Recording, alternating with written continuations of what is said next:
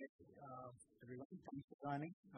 My name is Hari. I work for the Technical Center at IBM. Today I'm going to talk about Firmware-Assisted Dump. It is a kernel dumpcapturing mechanism that's supported on PowerPC. With this talk, I'm to do a bit of overview of kdump and what issues we have with kdump and why we use kdump on top of kdump,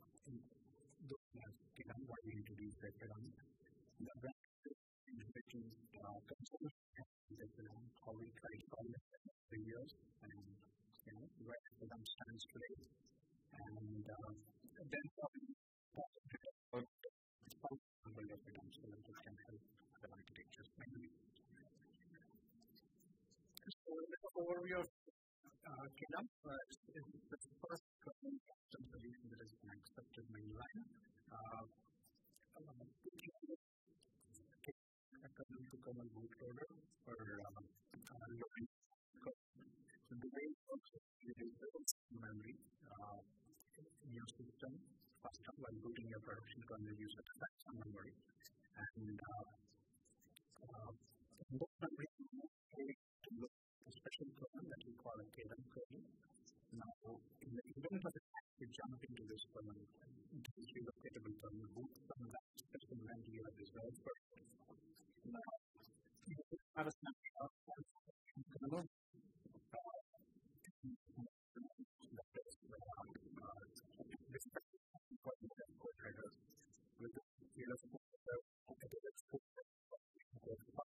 Now, that we have nothing but your kernel snapshot.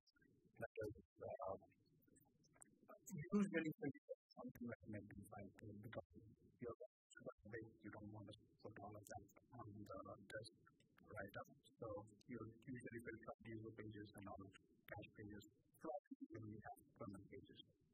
And you write it to disk. That's typically how kdump works. Right? Now,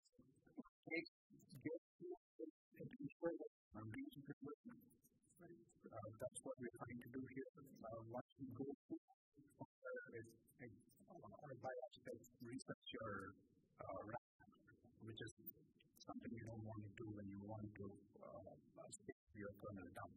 Right? That's the reason. That's where KSK comes in. Right? And what I just load the kdump with something called KSK. You could decide what is the kind of unitary you want to use for booting this kernel. It could be a special unitary where it has a bunch of scripts, and the scripts typically are intended to fix up and write it up to this and just reboot the system. That's how typically the unitary lines for kdump does. Since you're looking at you have to consider what kind of parameters you can pass. Because you pass parameters to black secondary code drivers or but most significance in the dumpcapture environment, right? And the other kind of we have is you could choose a target device, the device where you want to put your VM code. You could decide whichever device you want. It could be a local disk, it could be a common system, or it could be a small disk where you could do exercise or some other mechanism to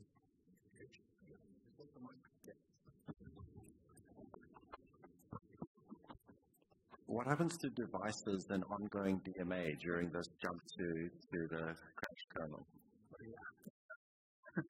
That's one of the problems with it.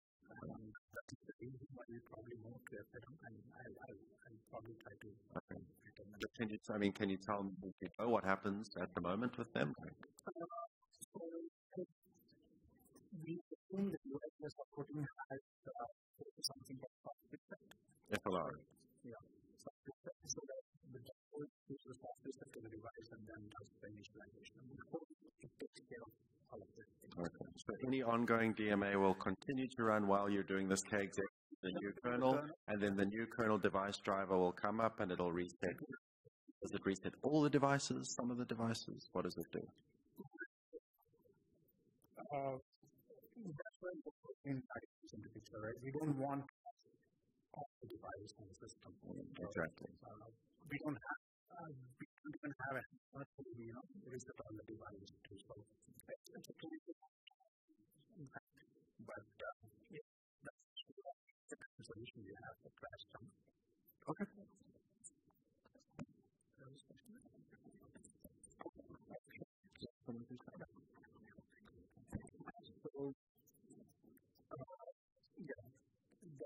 One of the advantages with kdump is you can use whatever device you want.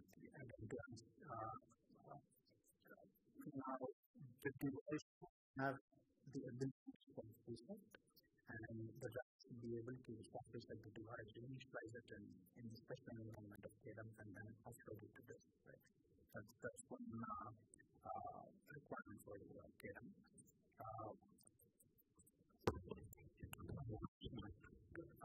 Okay.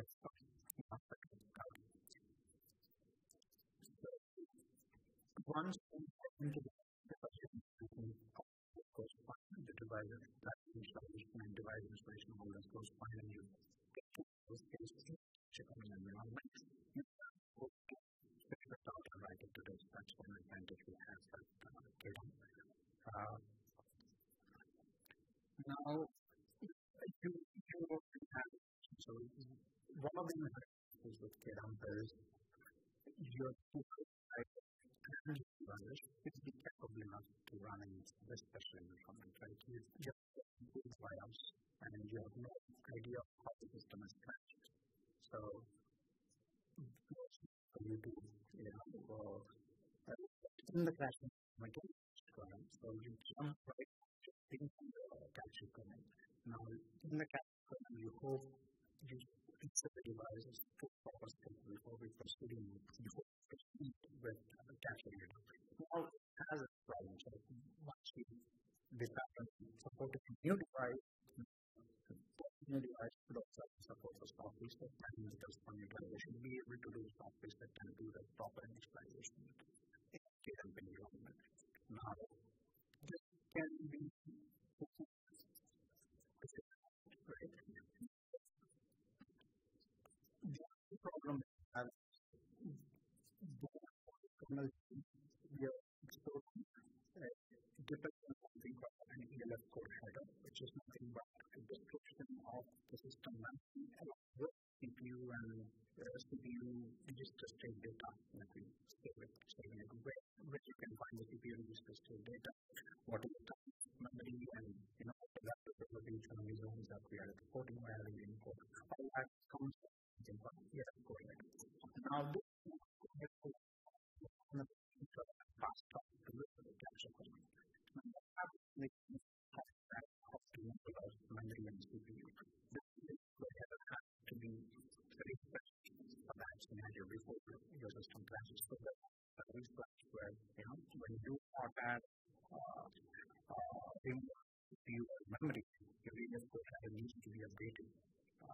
So during your system is the ability to cache the stuff in the event of the cache is not available. So, if that current issues we have kdump. Now, what I said.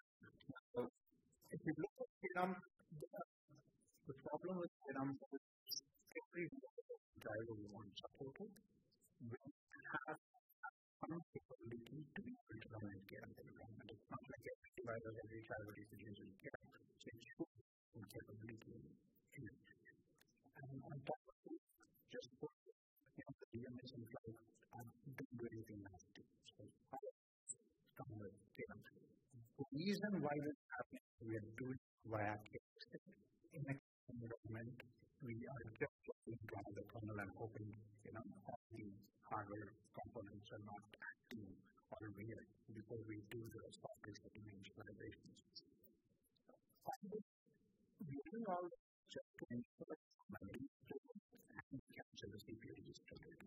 Now, what if we have a firmware that could do so along with your hardware devices? Right? Now, you have a firmware that in your capture kernel environment. That's the answer is, right? In the has been support 3.4 close to 10 years now. Right? So, what the program does, so it's the calling mechanism to control with the phone the registration copies with the phone or bring request saying we want to use, firmware systems to capture the dump. We provide a method to the firmware and say we want, firmware first the event of the crash. Control this provides in the crash. If you have a kernel to call just inform it that this is a crash and I want your help. What's firmware to all CPUs and then store the data, make it right, and the most important thing is usage of the device and system. Just that is the memory. Otherwise, it's just like a boot, preserving boot. Now, it has regular kernel boot, memory is preserved, it doesn't touch memory, so your zeros and ones in the memory are staying the way they are. So now, the control is given back to the kernel with the specified getting the boot of it after the crash. So now it's up to the scenario, right? So kernel looking at the firmware flag can be because of the crash, and it can be good header for exchange, and then after that the control is how kdump does, right? You have the code, you can fit it and write it to whatever it is you want to write it to. So the advantage is that you have flexibility to dump it to whatever dump target you want. Right? The other thing is because you have around but you could have overlay kernel in the conditions which would affect if the topic of file is present, which would activate certain script. Right? So the thing is the memory is not preserved but firmware. And most important aspect of your devices are reset and you are kernel booting just like a regular kernel. Right? So now you need to worry about whether your driver is robust enough to handle whatever possibility you have, right?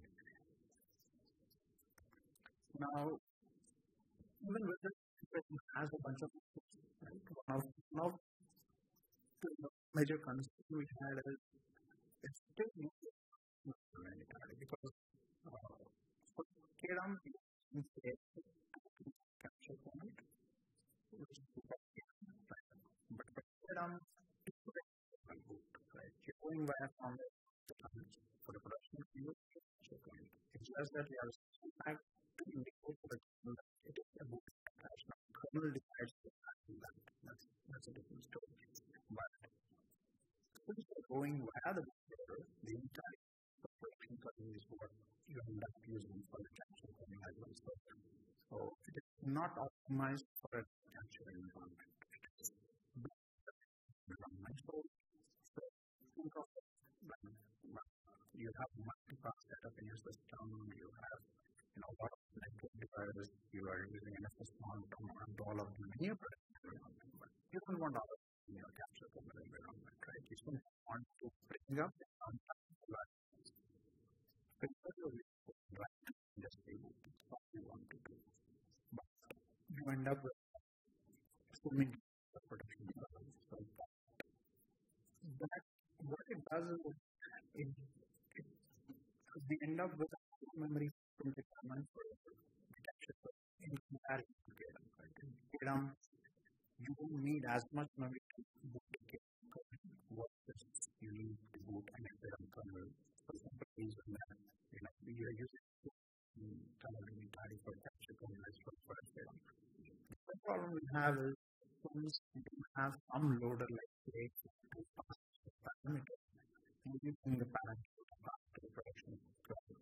That's another problem we have with it. And again, similar to kdump, the core header is created in the production kernel for kdump.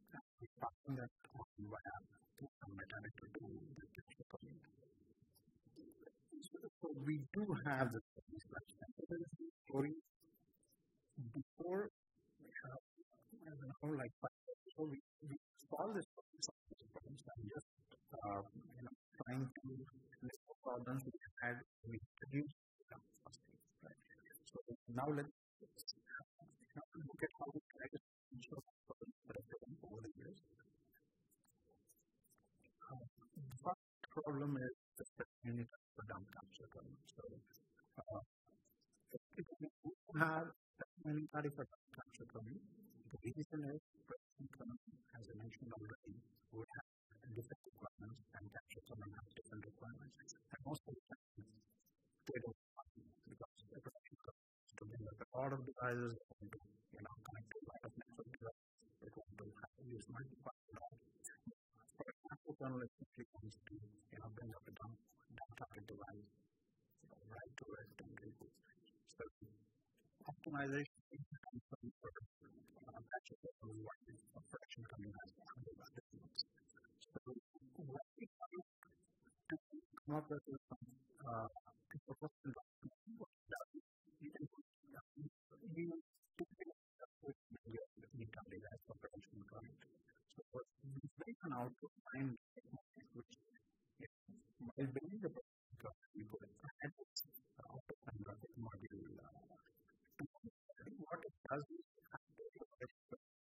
in fact, NetAD is optimized for dump capture kernel and pass it into it. So now you can take two NetAD one image. Now you have production kernel image, capture kernel NetAD bundle into the same image now. Now when kernel goes, typically any system all of them, right?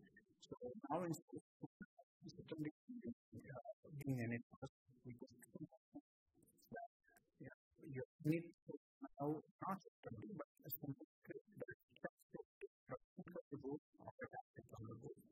And the production kernel boot is almost all gets related to the capture kernel and goes ahead with the normal boot. But the capture kernel boot just removes all the steps meant for the production kernel and goes over the so kind of that's what the workflow is, I guess. Okay. So that's how this was started. The next problem we had was passing additional parameters. So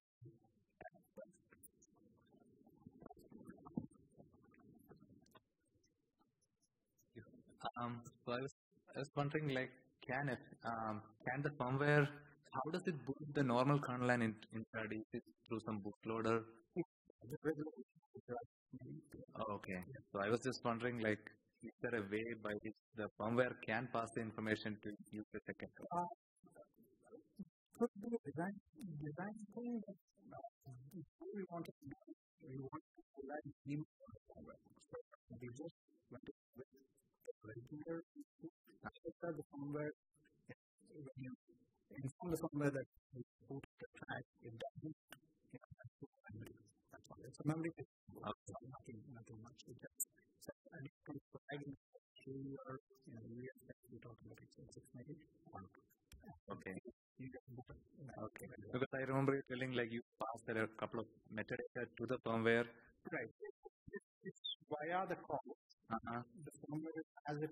When you make the call, it has a firmware. Now, when you can call that. Okay. That's all. Got it. Okay. So, yeah.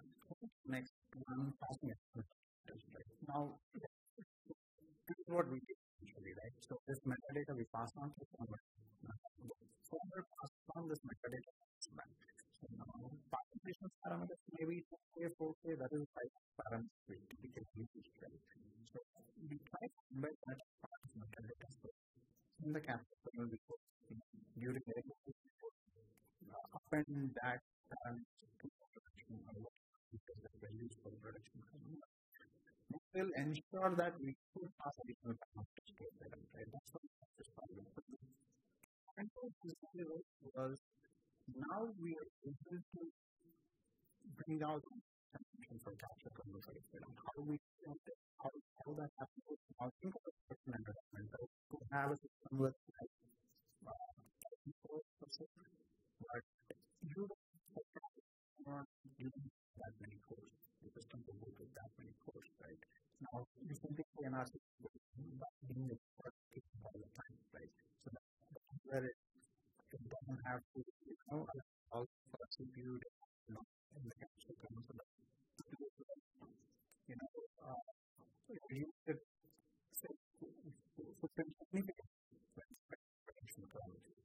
unlike if you want to take off booting a regular kernel, now you have all the features, all the possibilities, and all that.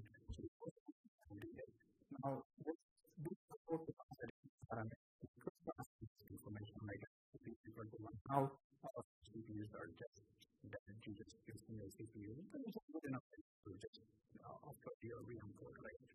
So, after we do programming for the kernel, and then another advantage is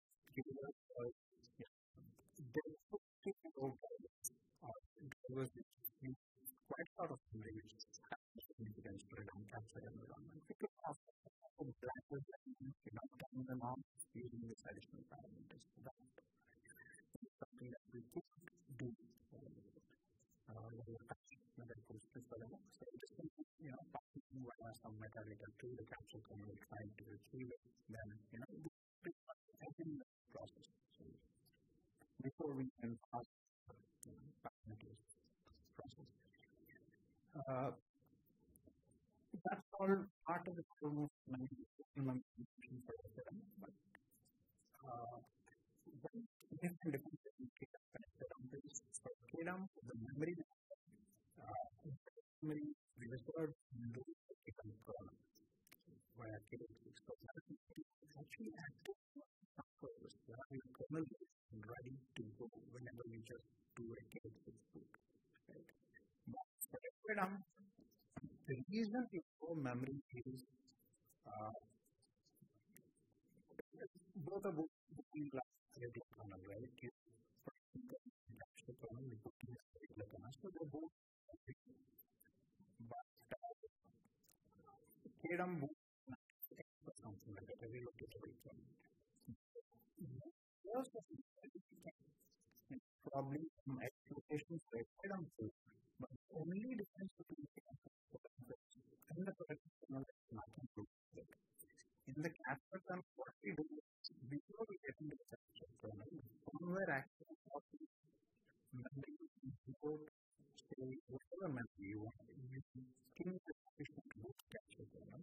That much you copy into something called capture kernel. Probably I haven't stressed that enough here. Yeah, so if you look at this, documenting that in the red column in the first block.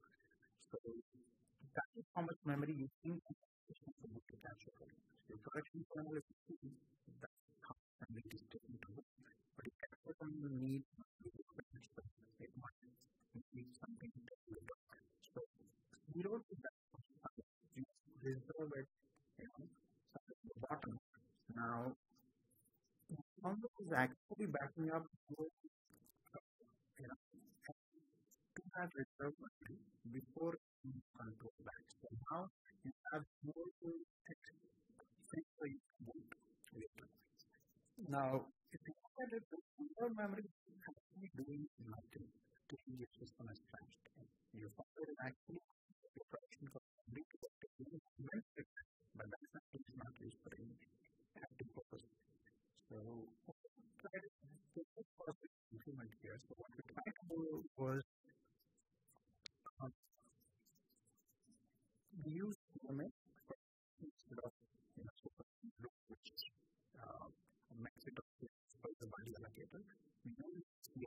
So, what it's telling is made for applications for the engineer or other purposes. So, now all of the system memory available for production products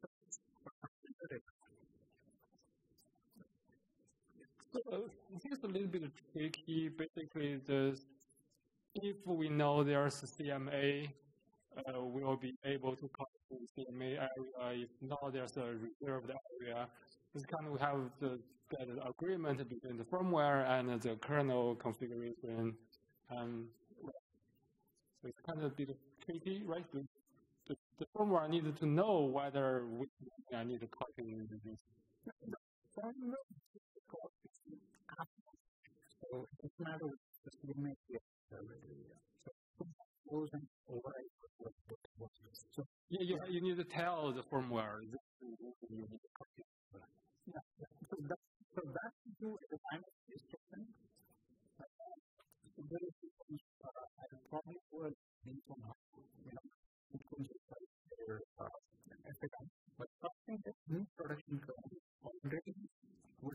perform the firmware. I want to copy the memory to this place. So that place could have been reserved normally or could have been reserved for memory. It doesn't matter for the firmware.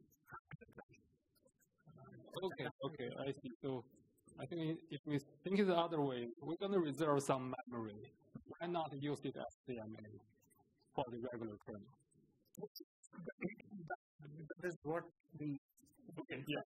At first, we didn't use it for now we are using that available for applications for DMA or other purposes. Okay, that makes sense.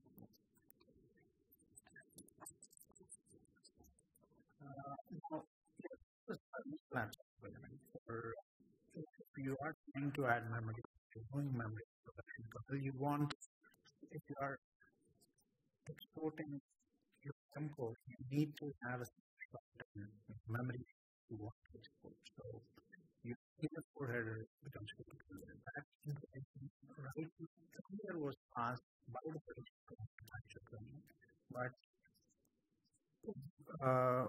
it doesn't have to be that way. So because you're building your production kernel, you're building your capture memory, amount of memory you want to be able to you're moving some part of memory in some part of memory in capture kernel.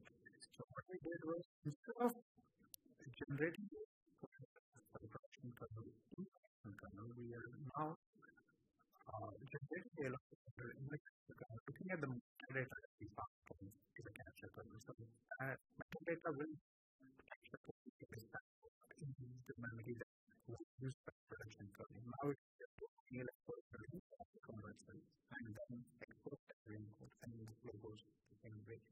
So the advantage is in the production kernel, you don't have to repeat the code in the event of some memory entering operation. So that's the topic that we need for the scenarios.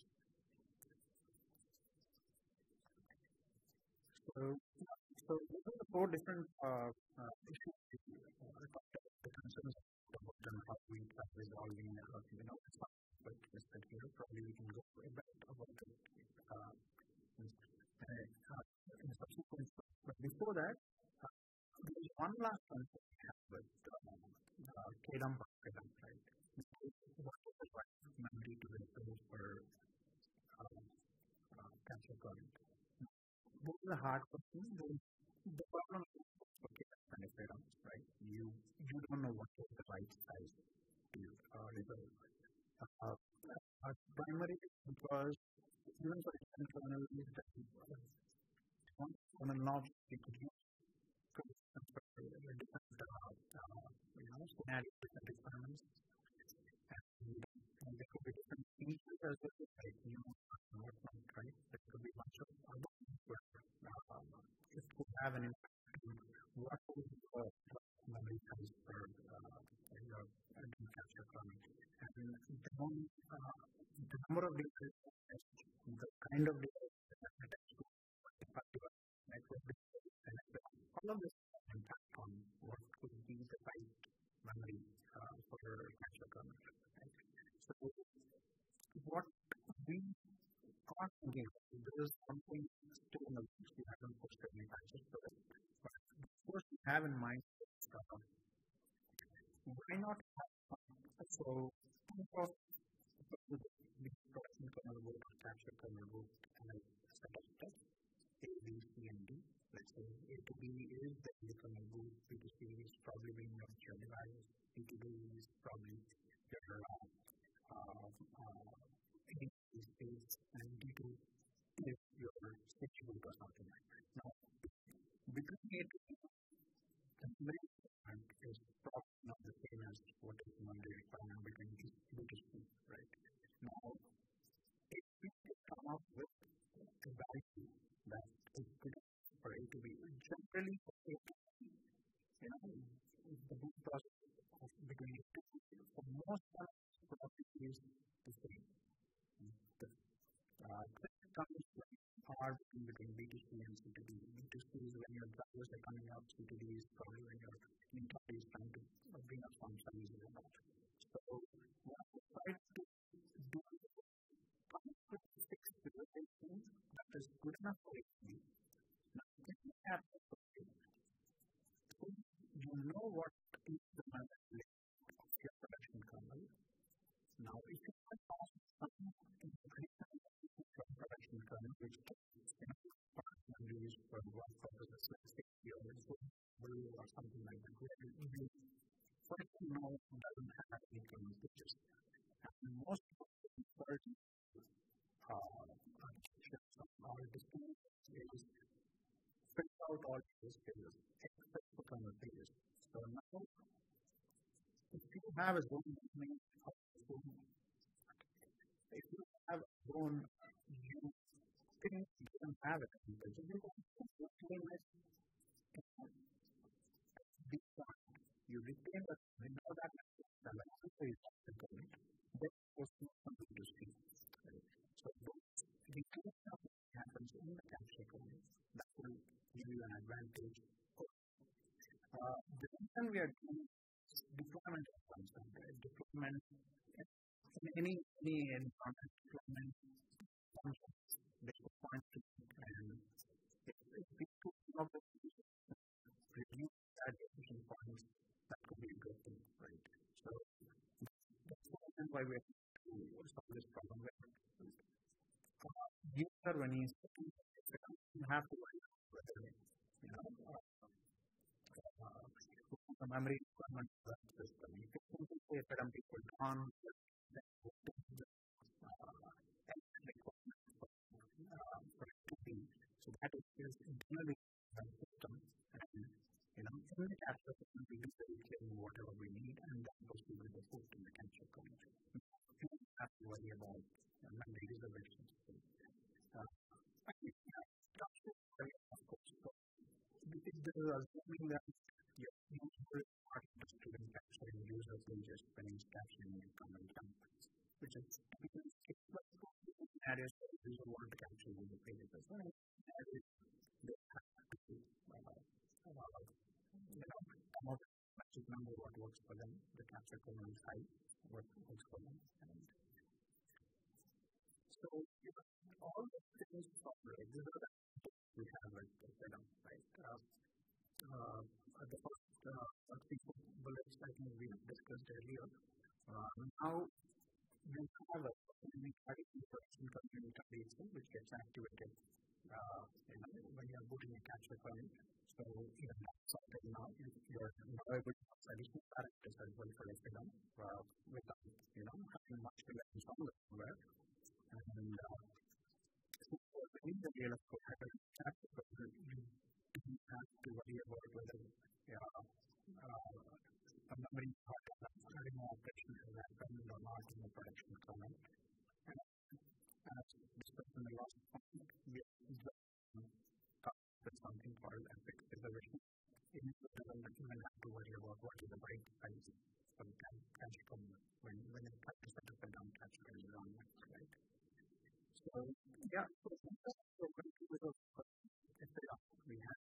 So, I think it's kind of people to think about FedDump on their architectures and hoping there's tremendous people in that, FedDump is something they could think of in their architectures too. So, this is what how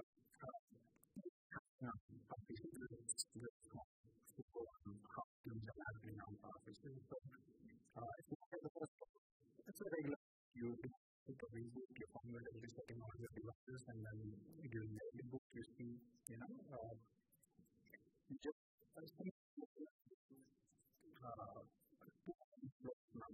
production kernel and capture kernel.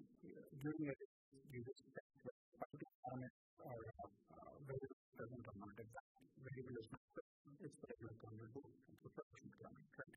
Just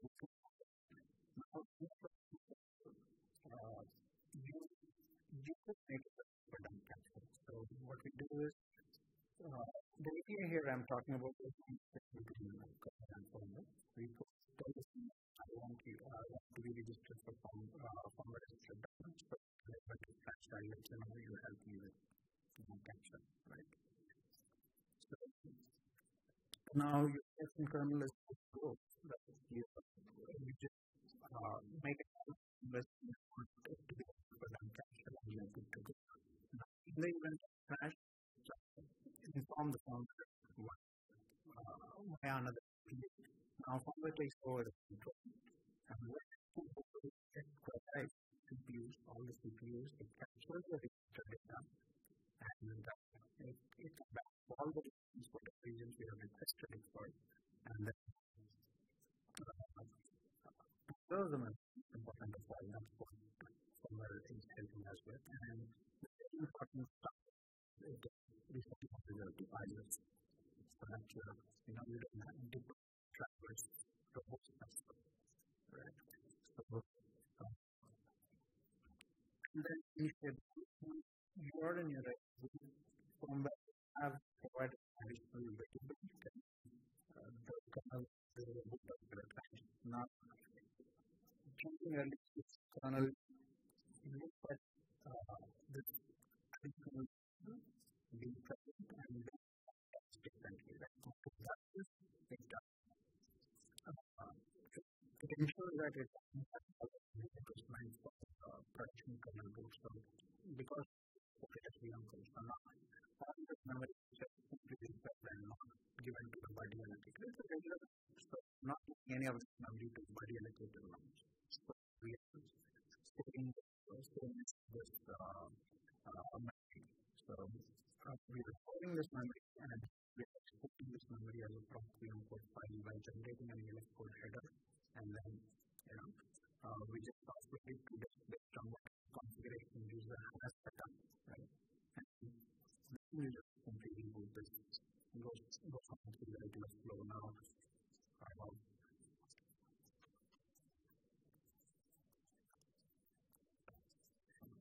Yeah. So I think most of this can be done. The only major thing is the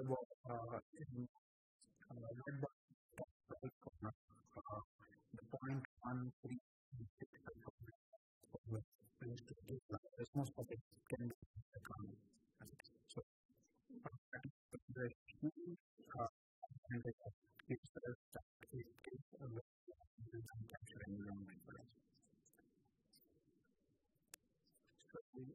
that's all I had.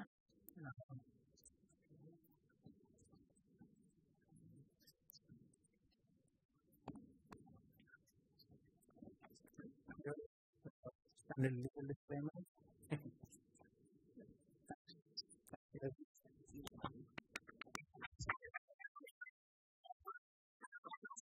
So a question, thank you, first of all, this is a really cool system. I am really excited to hear about it.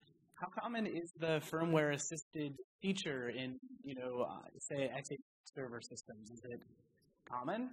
No, specific things, but we would like to implement something like this. Got it. Yeah. Makes sense.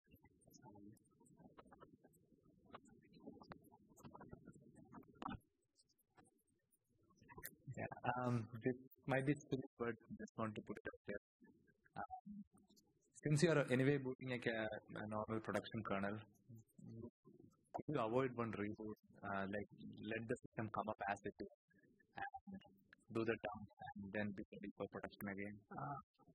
Actually, it's possible, but that's something we the reason I'm saying that you are actually making some memory unavailable for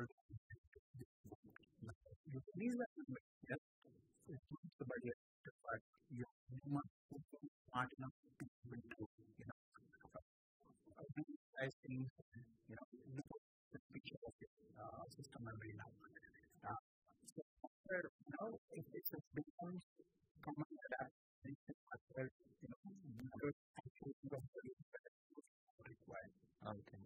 It needs all to be aware of memory being set early in the boot, then after it, now you're use it just like a regular that needs a bit of tweaking well. Okay. It has to be I think Windows does this. Like, I don't know the code, but it just says dumping and then reboots and then you're ready. So maybe something like that could be done. I hope we can have something like that, but that needs other architecture. So it's a powerful feature. We can't bring into a common code something of a standard which I did something with it. Questions how to get post patches on that. Cool.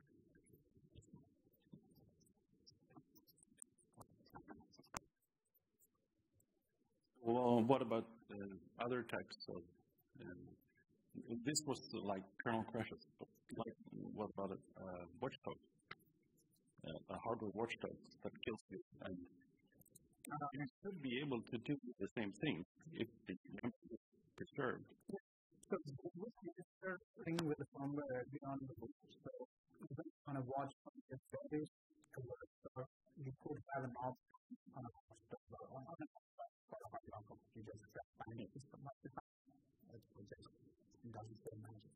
Yeah.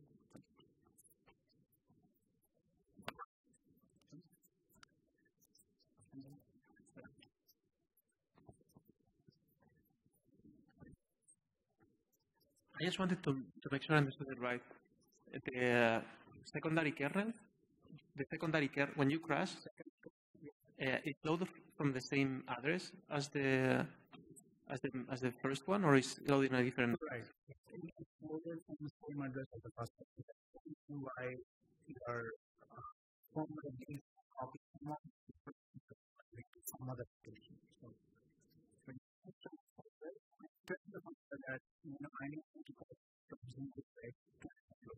Now, your capture kernel, get ready, go to it only. Now, it doesn't go to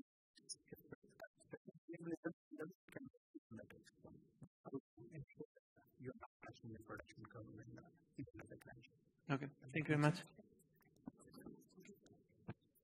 So we have at the end of the session, let's do another round for the speakers. We have one